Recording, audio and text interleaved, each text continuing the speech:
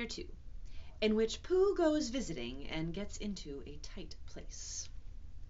Edward Bear, known to his friends as Winnie-the-Pooh, or Pooh for short, was walking through the forest one day, humming proudly to himself.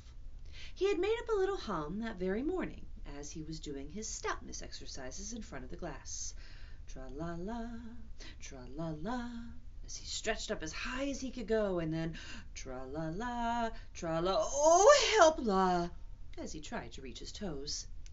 After breakfast he had said it over and over to himself until he had learnt it off by heart, and now he was humming it right through properly, and it went like this.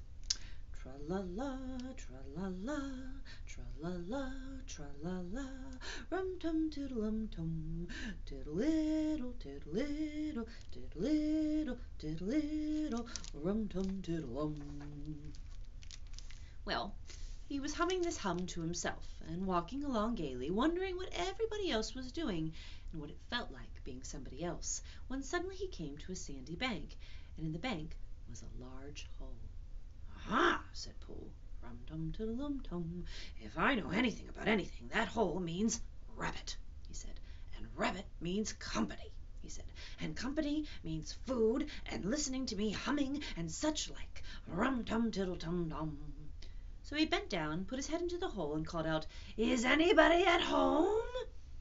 There was a sudden scuffling noise from inside the hole, and then silence. "What I said was, is anybody at home?"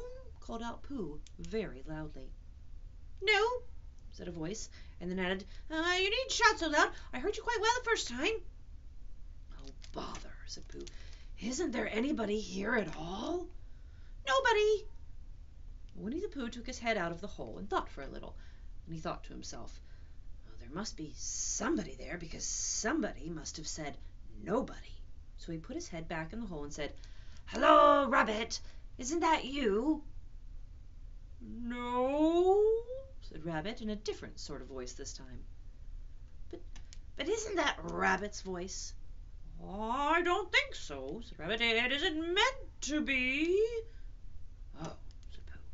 He took his head out of the hole and had another think, and then he put it back in and said, "Well, could you very kindly tell me where Rabbit is?" "He's gone to see his friend Pooh Bear, who's a great friend of his."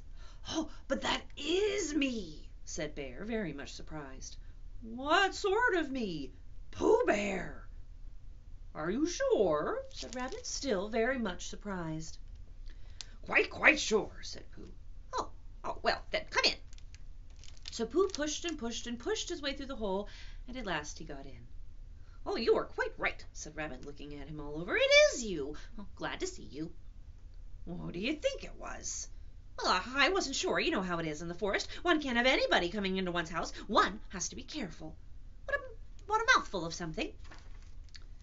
Pooh always liked a little something at 11 o'clock in the morning, and he was very glad to see Rabbit getting out the plates and mugs. And when Rabbit said, "Honey or condensed milk with your bread?" he was so excited that he said, "Both!"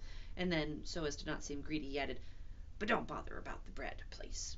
And for a long time after that he said nothing, until at last, humming to himself in a rather sticky voice, he got up, shook Rabbit lovingly by the paw, and said that he must be going. "Oh, must you?" said Rabbit politely.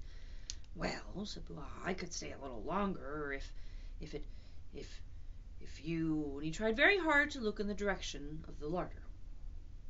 "Well, as a matter of fact," said Rabbit, "I was going out myself directly."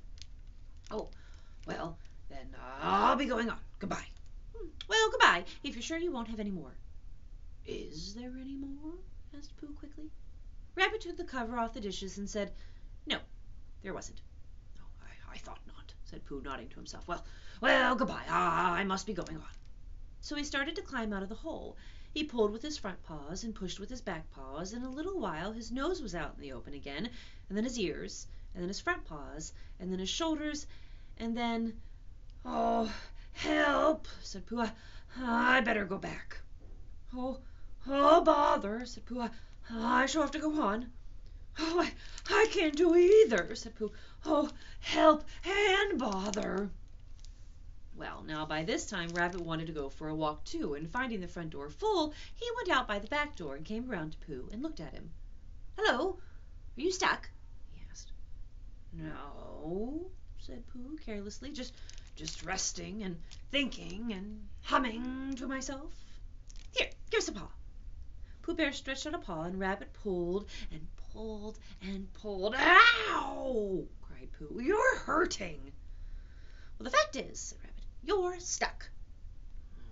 Well, it all comes, said Pooh crossly, of not having front doors big enough.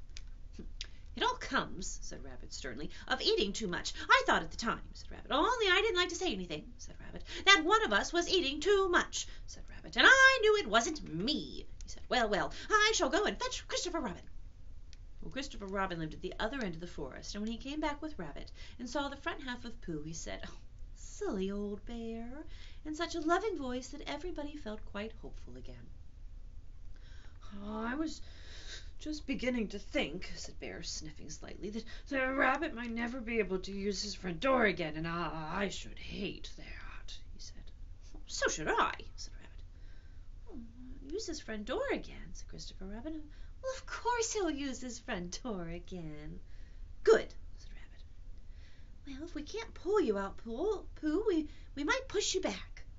Rabbit scratched his whiskers thoughtfully and pointed out that when once Pooh was pushed back, he was back, and of course nobody was more glad to see Pooh than he was. Still, there it was. Some lived in trees and some lived underground, and You mean I never get out? Said Pooh. Well, I mean, said Rabbit, that having got so far, it seems a pity to waste it. Christopher Robin nodded. Well, then there's only one thing to be done, he said.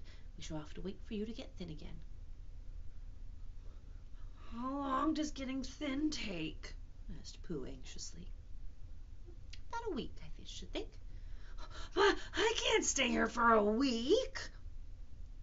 Well, you can stay here all right, silly old bear. It's getting you out, which is so difficult.